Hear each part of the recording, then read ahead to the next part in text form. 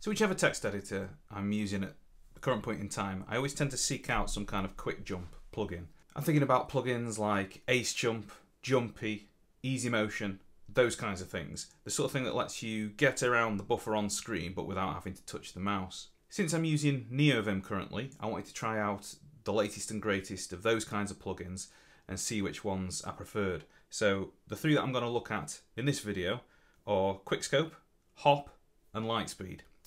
A couple of things drew me to Quickscope. Firstly, it doesn't require you to learn any new shortcuts or do any kind of config. Also, while it's been around for a couple of years, as of recording this, it got updated 4 days ago, so it's still an active development. The point of Quickscope is that it provides a highlight of a unique character in every word on a line. So let me show you how that works. It's super simple install. Literally, you just add it to your package manager. And then as you can see, once it's installed, as you move down the lines, you get characters highlighted in each sentence. And then you can use the normal Vim motions you already know to move forwards and backwards on the line. So, you know, capital T will move you backwards to a character, T will move you forwards. It's easiest to think of Quickscope as a visual helper rather than something extra because it isn't actually adding any new motions or functionality. Now, like all the motion plugins that we're looking at here, it also works with a visual mode too. I've been using this for a few days and I'm a little torn. I really appreciate that there aren't any extra shortcuts to learn and it's not messing with any of the default Vim functionality, but seeing those highlights continually is pretty disconcerting. I find it quite distracting and it's almost limited in some instances because you don't get a highlight in each word, so you can always get yourself in the general area of something, but it's just not exactly pinpoint. Next up is Hop. I've had this one installed for the longest of the three, but only recently, after tweaking the config a little, started to make good use of it. But before I get to that, let's take a look at how it works. Now, the project description reads, Hop is an easy motion-like plugin allowing you to jump anywhere in a document with as few keystrokes as possible. Setup slightly more involved than Quickscope. You add it with your package manager and then add some key bindings for the different modes. That might seem a little laborious, but at least this way you know it's not going to interfere with anything else. There are a few different ways you can use it. I tended to use the line mode and the 2-character mode initially. Like Quickscope, you can do visual extends with it too, regardless of whether you use the 1 or the 2-character or word mode. My issues initially were when I instantiated Hop and then I choose a character to get to, what I think is a point, and I press that character, I actually have to press another character to get to that point. It might just be me, but I find that quite a lot of cognitive load. It just doesn't always flow for me. I didn't really see that the second character was there all along. Well, the good news is that if that bothers you too, Hop is very configurable. So what I ended up doing is adding some new hex cores for the hints, which means both the first and second key hints get the same bright colour. My key binding is just H to start Hop in word mode, and then a 2-character sequence to jump there. Now, this only really works for me because not only do I tend to use the arrow keys for navigation rather than HJKL, but because I'm using a Colmac keyboard layout, HJKL are actually pretty redundant to me in normal mode.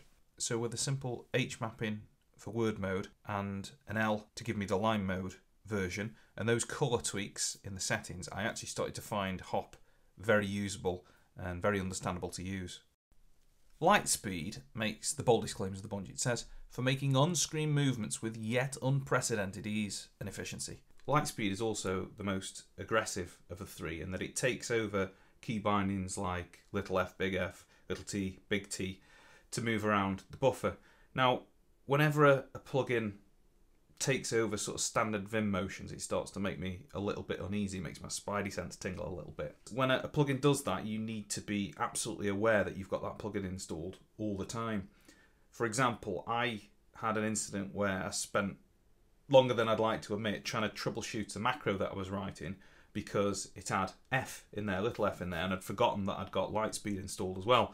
And in Lightspeed, F doesn't do what F usually does, it operates across a whole section rather than just a single line. So if you're going with Lightspeed, you've got to be aware of that. It's a swallow the whole pill kind of scenario. The other distinction with Lightspeed is that you have to consider the motion that you want to move in from the off.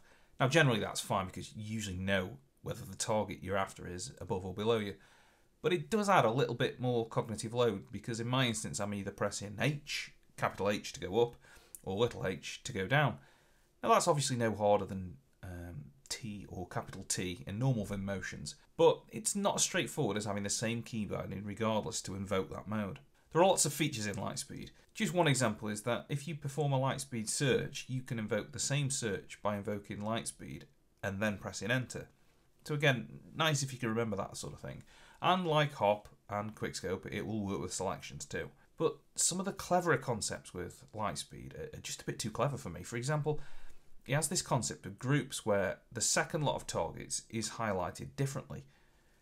Now this is so that you can use a key for a group switch and then a key for the target within that group. But honestly, I just found it too hard to remember these details. And here's another situation where I'm left confused. So in the paragraph here, with my cursor at the beginning, if I want to get to the cursor after example in this string of text, I press my key to start Lightspeed and then the comma key, which is where I want to get to. And what I can see is that the one I want to get to is comma and then space. So naturally, I go to press the comma there as that's what I want to get to. But look what happens. So it turns out what I should have done in that situation is actually press the space key instead, and I just didn't find that particularly intuitive. And there's been multiple occasions where something similar has happened, and I've been left a little bit confused as to why it didn't do what I expected it to do. I don't really think I can call a particular one of these plugins the best motion plugin for Neovim.